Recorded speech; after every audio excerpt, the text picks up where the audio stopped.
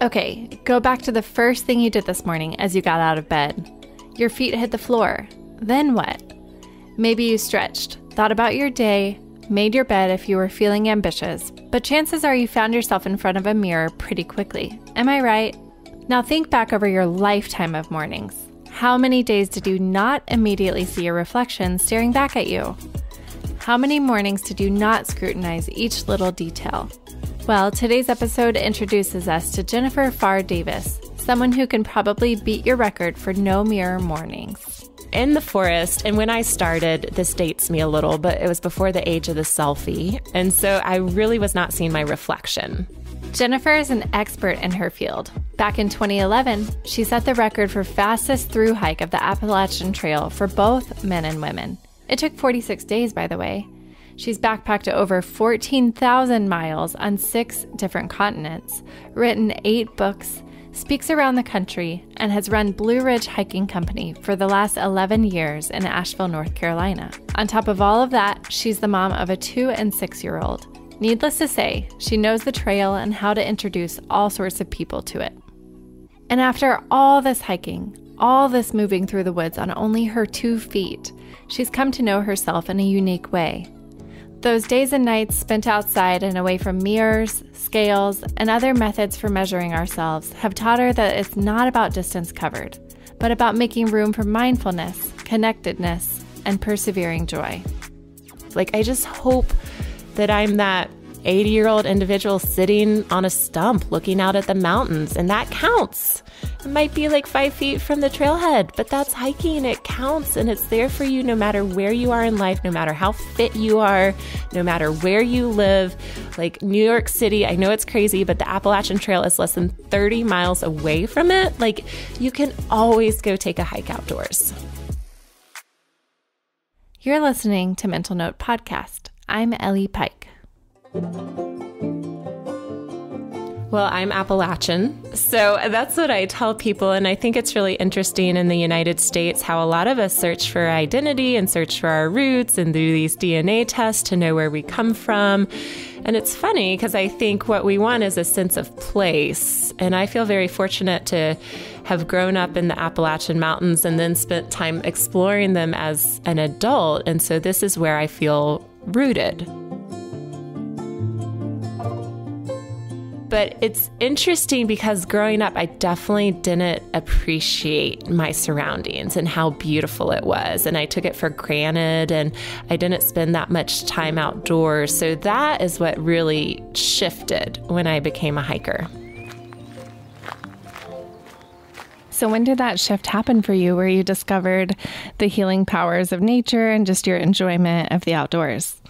I wish it had happened when I was a child, and I did have the opportunity to go to summer camp, and that was great, but I really feel like most of my life took place inside of walls. I think about growing up, and I was in classrooms and gyms and my bedroom. And it just felt like my days were spent inside boxes, if that makes sense. And I think a part of me recognized that maybe without being able to voice it. But when I graduated from college, I thought my life was going to look and be very, very traditional. But there was something in my soul that was basically screaming at me to get outside. It was just nothing about the outdoors. I couldn't tell you the difference between an oak leaf and a maple tree. I know so little about nature. And so something very deep in my being was saying, go outside, spend time outdoors. And then growing up in this area, I'd heard of the Appalachian Trail. So I thought, okay, that's it. That's my pathway into the outdoors. And the Appalachian Trail runs from Georgia all the way to Maine. Is that correct? Yeah, it's super long. It's about 2,200 miles. It travels through 14 states between Georgia and Maine. And when most people hike it, they're going to take usually about 5 or 6 months. I've been fortunate enough to complete the entire trail 3 times. And the first time was about a 5-month journey. So just 5 months of walking in the woods, and it was so hard and so humbling and completely life-changing, and it has made everything different since then, honestly.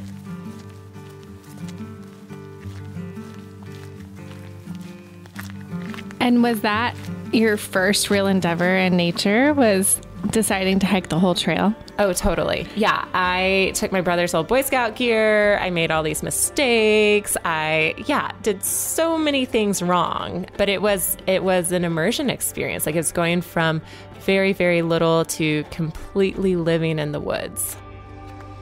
This immersion experience equipped Jennifer with far more than just outdoor skills. It also began to transform the way she saw herself. What differences did you notice in yourself as you stepped away from technology, stepped away from the boxes that you lived in? What did you notice about yourself? I think how capable you are comes out right away, because we have all these crutches and we have all these resources, and I think we're not allowing ourselves to be the problem solvers that we can be, because when you're out in the woods and things go wrong, a lot of times there's no one around to help. So you have to figure it out on your own. And at first it's scary and intimidating, and you don't know what to do. But if you can just take a deep breath and think through the options, it's amazing what you can solve on your own. And on the other side of it, it becomes very empowering. So small things that went wrong for me within just the first week or two of my hike. Obviously, I had blisters and foot problems like a lot of hikers. I remember one night I camped, and then I heard there was a bear in the area, and so I had to pack up in the dark and move. I broke my stove the second week. Oh, I lost a fork, so I picked up sticks and started using them as chopsticks. All these small little things that I was like, what do I do?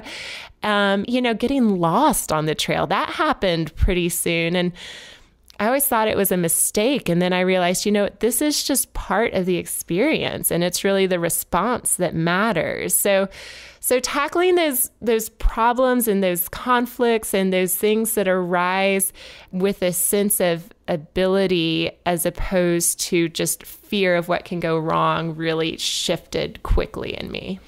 And I imagine that took a lot of flexibility. And I know you've mentioned to me before that you're pretty perfectionistic and that you've learned a lot about yourself in that. So what was that like to go and not have it work perfectly? Yeah, well, I think, I don't know, perfectionist. I like to be a high achiever, right? I like to set goals and then accomplish them.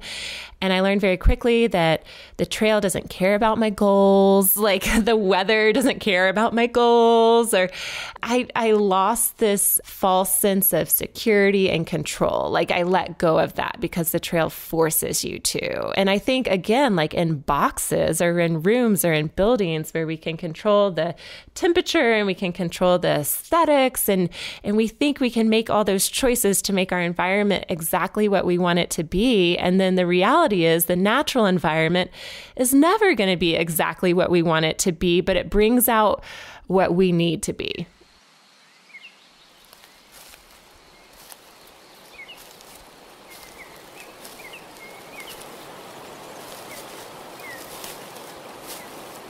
And so then that was your first trip of 3, and your next 2 trips were drastically different, right? So can you tell us a little bit about those and some lessons that you learned about yourself? The trail had showed me that I underestimated my body and my mind. I think I had all these cultural and societal restraints on what I could do. And I do feel naturally gifted at walking and being in the woods. And every time I just kind of turned my brain off and let my body do what it wanted to do, it just would not stop. And that's what it showed me time and again. And I loved it.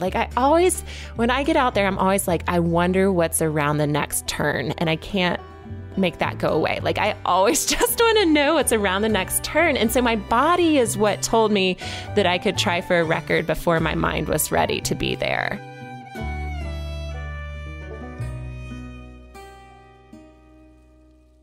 But eventually my mind started to believe that maybe I could try for a record on the trail. And then I heard all the external voices from people who said, "You're crazy. You can't do that. Only guys have set the record. Only elite trail runners who win 100-mile races go and set this record. You're a woman. You're a hiker.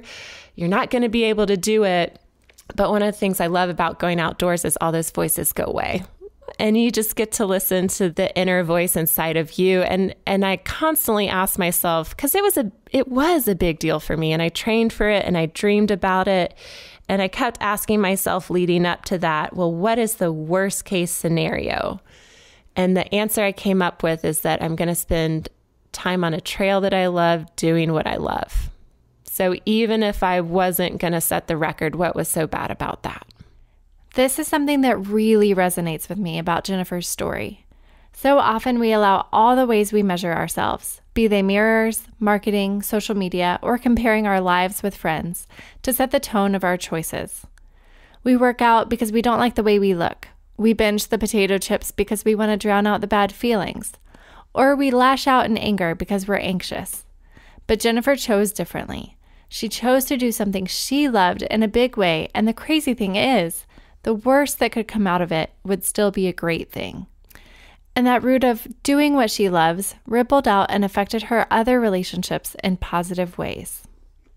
My husband is always my favorite person, usually, but even more so trying for the record, because his job was to meet me at road crossings and then give me what I needed. And what I needed the most was food. And the trail really revolutionized my relationship with eating, because instead of seeing food as pleasure or indulgent, I knew I needed it, and it was fuel, and it helped me achieve my objectives. I was like, if I want to hike another 3 or 5 or 10 or 20 miles today, I have to eat for it. And so I was constantly eating, and I would have never have been able to set the record without the proper amount of food. And it makes you feel so much better when your body needs it and wants it. And it's not what I learned too. Oh my gosh. So much of the time, it wasn't just physical. Like, obviously I need the calories, but it's amazing how much the self-doubt creeps in when you're hungry. Like, when I was at a low point, I was like, I can't do this. The other people are right. And I shouldn't be out here. And then I would have an energy bar. And all of a sudden I was like, maybe I can do this, So hunger was a different level. Yeah. But I think you speak to something that a lot of us can understand, how much our hunger levels affect our psychological health. Yes. Yeah. For sure. And so I found that the boost from food and that fuel was not just physical, it was also emotional and mental.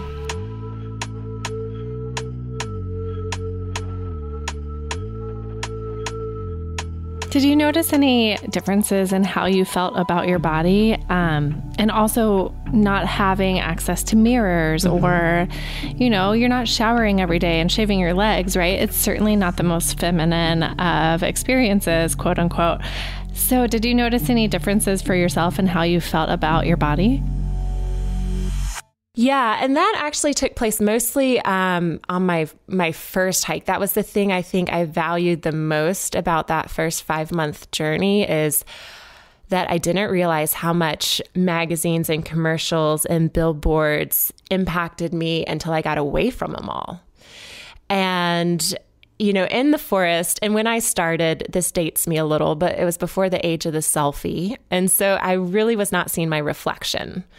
I knew I was dirty. I didn't smell great, but I wasn't seeing myself. So I wasn't thinking about it. And what I was seeing other people that I passed on the trail. And I know that, if I was kind or funny, and if I could make someone else smile, that made me feel pretty. That was like a reflection, And then the other thing I was seeing all the time was the beauty of nature. And the strength of nature, and the power. And it's interesting because that growing up in walls and being in boxes, you just feel so you feel so disconnected, and you forget that you're a part of it. And then when you hike, you're like, wait a minute, like, I am part of nature. Like, I am part of this. I am part of this beauty, and I'm connected to this forest and that mountain and this wildflower. And when you realize that, like when you stand on a mountain and you realize that you're a part of it, it makes you feel so beautiful. Now, I realize few of us are able to drop our current paths in order to spend 5 months on a hiking trail. But I also know that nearly all of us would like to experience that same level of connectivity and joy that Jennifer just described. Can the two really coexist? Groundedness, connection, and assurance alongside careers, cars, and crowds? To find out, I reached out to Summerfield Johnston, a licensed therapist and wilderness guide who offers retreats linking adventure with intention. What Jennifer has done is often long-distance travel in the wilderness, and at first that can feel like that's hard to access for folks. But the good news is the benefits are really available to all of us all the time. You know, my approach of working with folks is considering that our bodies are the part of the natural world that's always with us. And so working with our bodies, getting in tune with our nervous systems, learning to read the language of our bodies is a really great place to start.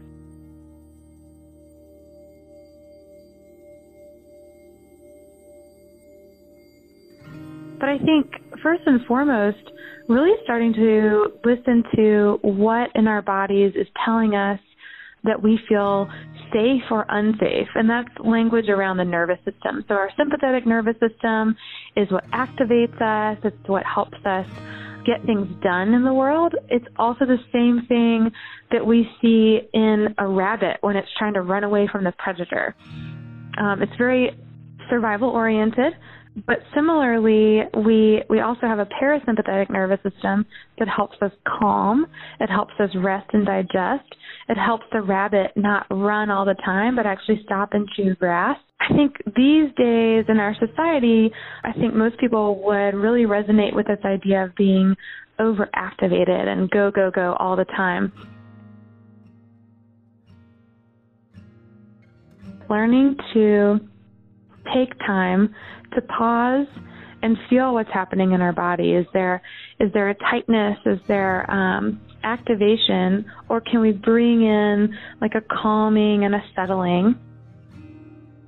One way that I often will work with folks to do that is just focusing on the breath, focusing on bringing the breath into the low belly, taking time to pause whatever activity you're doing, whether it's working on your computer or having a tough phone conversation with a loved one, just pausing and feeling.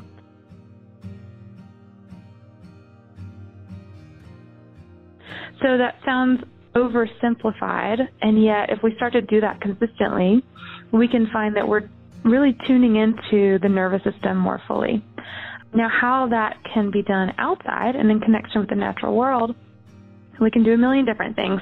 An invitation that I have for my clients is to start taking a walk every day around their neighborhood, some local area that's really accessible to them, and to notice what plant or tree might draw their attention, and then begin to visit that plant regularly, different times of day, different weather, different seasons. And as they see that plant, to tune in and notice what happens in their body as they're in sort of relationship with that plant. Just by dropping into our own bodies, we start to learn about the rhythms of the natural world around us. Another mindfulness activity that I love to facilitate and clients seem to really enjoy, it's called deer ears. And closing your eyes, imagining that your ears are the size of a deer's ears. And when it, like a twig snaps around a deer, its ears sort of pivot and turn and orient to the sound. So imagining that all the sounds that are around you are coming towards you, that you're not having to go out and get them. And so sometimes those sounds are birds outside your window. Sometimes they're the hum of the heat or air conditioning, right? They could be human-made sounds, and yet there is the perspective that actually everything around us is part of nature. And by tuning into the present moment, we're accessing that relationship. We're grounding ourselves into our bodies, our current moments, trying to not label or judge them, but really growing more familiar with the natural world, how it shows up in our everyday. when we step away from the stressors of our daily life, but especially when we come into the calming environments of the natural world, we're going to see overall health benefits. I think in the moment, what I noticed with my clients and with myself is more clarity, less anxious thoughts. Anxious thoughts can be considered our body's attempt to find the threat. Just like a deer might be looking for where its next predator is coming from, our anxious thoughts are our attempt to say, well, where's the next threat? How do I stay safe?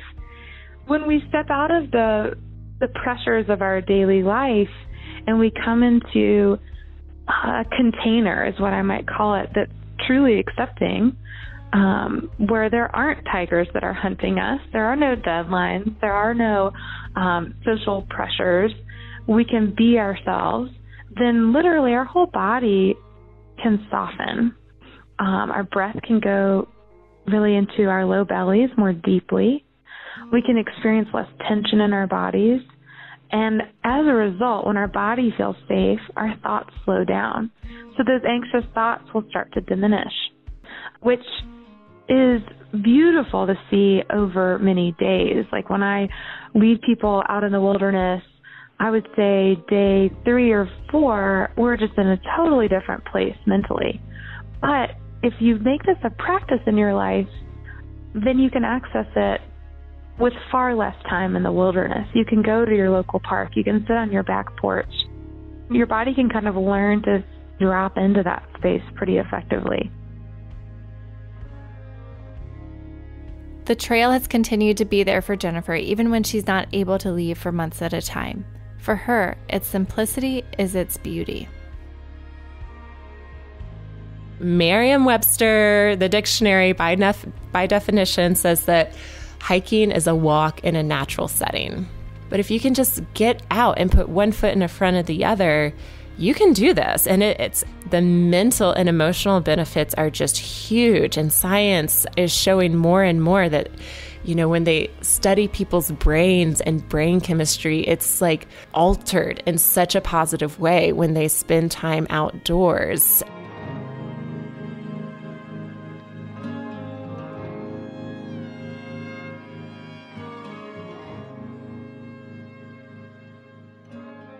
Because I'm not a record setter anymore. I haven't done anything that extreme in a long time. I've got my babies, I've got my business, I've got limited time, and the trail is still there. There's actually a common hiker saying that goes, the trail gives you what you need. And I just saw so many people needing so many different things, and the trail provided that. And so I was like, man, well, the more disconnected our society becomes with the outdoors, maybe if I can just connect people with the forest and with the wilderness and with the trails, it'll be the best service that I could provide. And so the fact that it meets you at every phase of life, like I just hope that I'm that 80-year-old individual sitting on a stump looking out at the mountains, and that counts. It might be like 5 feet from the trailhead, but that's hiking. It counts, and it's there for you no matter where you are in life, no matter how fit you are, no matter where you live. Like New York City, I know it's crazy, but the Appalachian Trail is less than 30 miles away from it. Like you can always go take a hike outdoors. And that's exactly how she spends her days now. Jennifer started Blue Ridge Hiking Company in Asheville, North Carolina over 10 years ago. She helps people from all walks of life to connect with their natural world. And if all the benefits of this human-nature bond sound intriguing, but when it comes to hiking you say, no thank you, well, Jennifer says don't worry about it. So I am like a hiker, and I love the woods, and I think nature can benefit everyone. I fully believe that, but it's not going to be everyone's big thing. And it's cool having kids because they're not you, right? They're their own little people. And what I see in my daughter is, she can go outside with us and play, and it's cool. And some days she doesn't want to do it, and it doesn't light her up. But when she does art, it is crazy because her little, 6-year-old active body and mind and need to like change activities very quickly and be talking, all of a sudden that kind of goes away. And she just like becomes so immersed in what she's creating.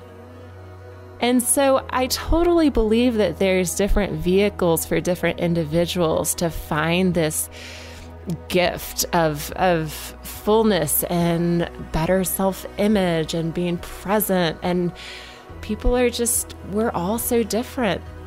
Nature and art and music and creativity and food and cooking, all of those things. Like if you need roots and you need to feel like synced with something that is bigger than yourself, like go to those things that have provided beauty since the beginning of time. And try the woods if you haven't already. Thanks for listening to Mental Note Podcast. I hope you take a step outside today and notice a little bit of nature that you'd normally just pass by. If you like this show, let us know. Rating us in your podcast app or on iTunes helps other people discover our work. To keep up with Jennifer and maybe even join her on the trail, you can find her on Instagram at Pharr Davis. That's Jen with one N, Pharr, Pharr Davis. Or better yet, pick up her book, The Pursuit of Endurance. You won't regret it. As always, our show is sponsored by the dedicated people at Eating Recovery Center and Insight Behavioral Health Centers. They are trained, passionate, and able to help you find recovery. For a free consultation, please reach out at 877-411-9578. You can find out more about them and the people we interview on our website, mentalnotepodcast.com.